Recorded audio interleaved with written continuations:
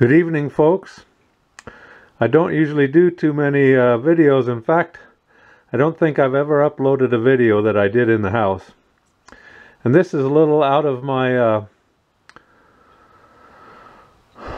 normal scope of videos that I do. I usually do Christian videos or forestry videos, and I leave the kitchen videos up to Mrs. Wrangler Star and Fresh Pea and people like that. But I thought maybe I'd, just as a public service, I might do this. I was getting ready to mix up a meatloaf, and got some really good beef that a fella gave me, and I was out of ketchup, and so getting ready to put this meatloaf together, I went over to my little stock of canned goods, and I thought, well, I'll get a can of tomato paste or tomato sauce out of there. And when I pulled this tomato sauce out, I noticed on the top of the lid it said 04 in permanent marker, not from the store, but from permanent marker, handwritten, And when I saw that, I recognized that that's a can of food that I've gotten from out of my aunt's house when she had passed away a few years before, and my cousin passed away, and I was cleaning out this house, see? And so that can of tomato paste was 10 years old, and usually I don't get too concerned about using older cans of food.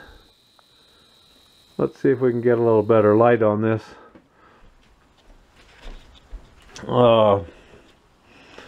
But I tell you,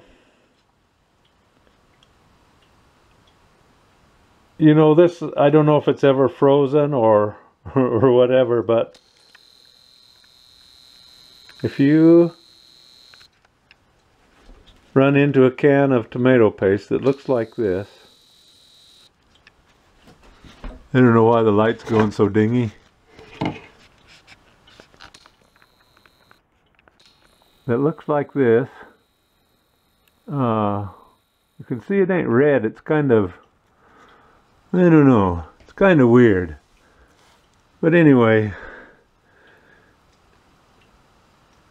if you ever find a can of tomato paste that looks like this, don't eat it. And so that's my public service for today. Don't eat rotten food. Okay. See you next time.